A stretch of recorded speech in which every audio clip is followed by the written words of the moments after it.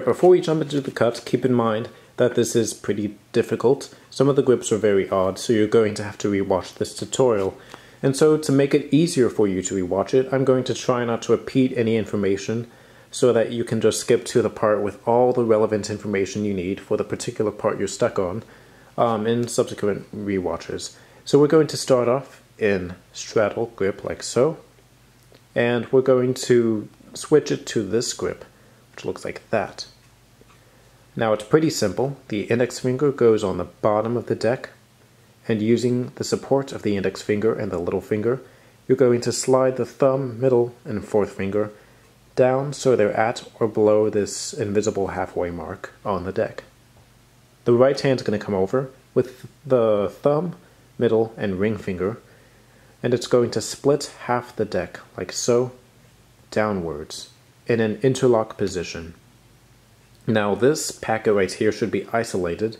It's not moving, only the right hand is, and what we're going to do is kind of a assisted Charlier cut, which will look like that. Now that's pretty simple. You start from the position here, and you move your right hand over like so, outwards and forwards, until you have enough space to clear. And you may notice that you basically get into the same position as if you kept your thumb here and just split the deck, like so. But really doing this gives it a lot more flow.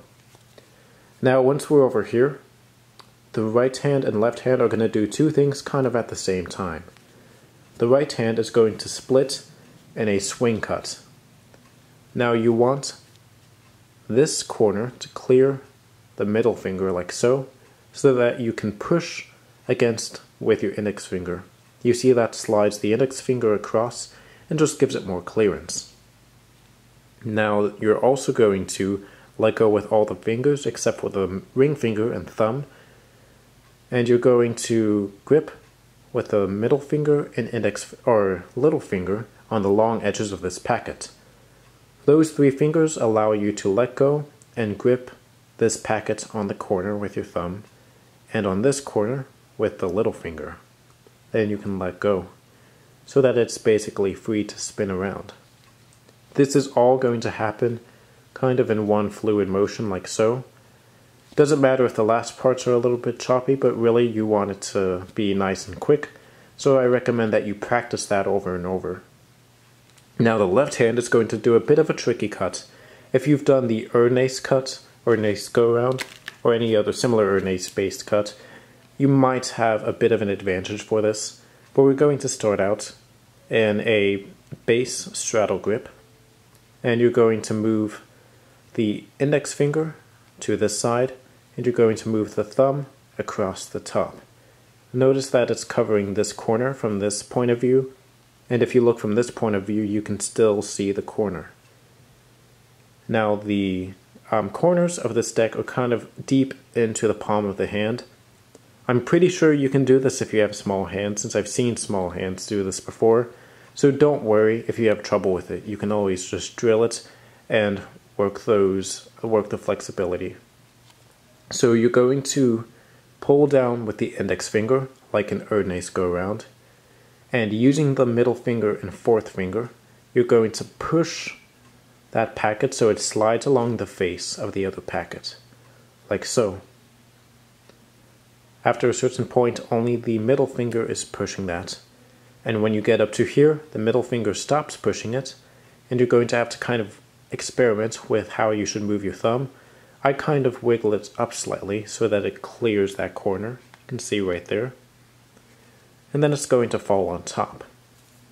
Alright, so starting from this position, you'll notice that it kind of puts the hands almost vertical, but not quite. And that's because we're going to do a motion with the hands, which looks like that. It's going to go down, it's going to go up and back. So make sure it's a nice flowy motion. And while we do that motion, an extremely slow motion right here, we're going to split this packet into swing cut right before we split this packet. You can see that's happening there. This one slightly before the other. Now we're going to be re-gripping this packet to the corners as we keep moving it. And you notice that I'm already starting to push with the middle and fourth finger here. Now the right hand, as we do this motion right here, it's going to use the ring finger to spin that packet around. This packet is not spun with the left hand at all. It's completely independent, but you want to keep the palms close together to keep the compact feel of the cut. So you can see that spin happening right there. Now the left hand, as you do that spin, is going to clear this packet over the corner. And instead of dropping it on the deck, it's going to drop it on this packet here. You're not going to drop it into here, you're going to hold it here, and the hard part is you're going to pinch this packet between the index and middle finger. Now we're going to keep the index finger here, and we're going to bring this packet out like so and spin it with the ring finger until it's flush with this packet. You can see I've let go of the corners at this point. Now this is where the grips get kind of tricky, because what we're going to be doing is kind of pushing this across and doing these kind of folding things right here. The grips here are kind of hard to explain, so if you can, adapt them to fit your own hands and just pay close attention to how I do it. So we're going to be bringing it around like so, and with this still pinched between the index and middle finger, we're going to push this across with our thumb, and the little finger down here is kind of going to touch this packet, and it's going to pull it slightly over into the right hand. Gravity kind of helps too. You can see that packet on the bottom goes into the palm of the right hand, kind of into this position. So I'll show that again, because this is very important. As this pushes across, you can see, as that pushes across and eventually collapses, so that the base of the thumb is pushing that packet. This packet is being pushed and pulled by the little finger and the middle finger, a combination of those two, into the base of the right hand. As we do that, this packet is going to be pushed by the base of the thumb up to the right or the left hand index finger.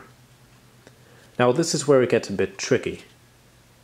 You're going to bring your right index finger over to this edge right here and regrip so that this packet right here is gripped between the thumb and middle finger, but you see that it's kind of deep on those fingers. It's not near the tips, it's deep like so. Same with the index finger here. The middle finger is still underneath this packet. What we're going to do is we're going to spin the left hand away from you like so. You can see that it's going to kind of line up these packets. This right hand is going to bring that packet down so that you kind of have a weird looking triangle. Not quite a triangle, but kind of a triangle. All the packets temporarily, for only a split second, facing you. So you see that right there. From this position, you're going to grab this packet with your thumb and your fourth finger, the tips of those fingers. And you're going to push this top packet. Notice that the left hand is only gripping with the index finger right there. The right hand is doing all the work here. Remember, middle finger deep there, thumb deep there, tip of thumb, tip of fourth finger, slightly deep on the index finger there, and here. So you're going to be pushing that over to the left hand. You can see that it turns about 90 degrees like so. And as we do that, we're going to kind of drop this packet, dropping that packet down, and we're pushing it forward with the thumb. So it goes up to these fingers right here. It's kind of like an open, a very odd Charlier grip, but it's like that.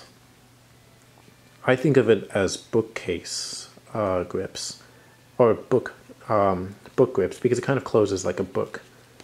That's the best way I can really explain these odd grips. Again, adapt them to your own hands after you look at the finger positions that I use. So remember, this is still being held by the thumb and middle finger. You're going to kind of drag this back like so, as this closes that packet, and close. And what I like to do is, using that momentum of going forward, I grab down here using the thumb and middle finger like so, and I spin this around the index finger just like so. So I am going to repeat this, but I'm going to repeat it so that you can focus on the hand positions. Don't focus on the mechanics, look at the hand positions.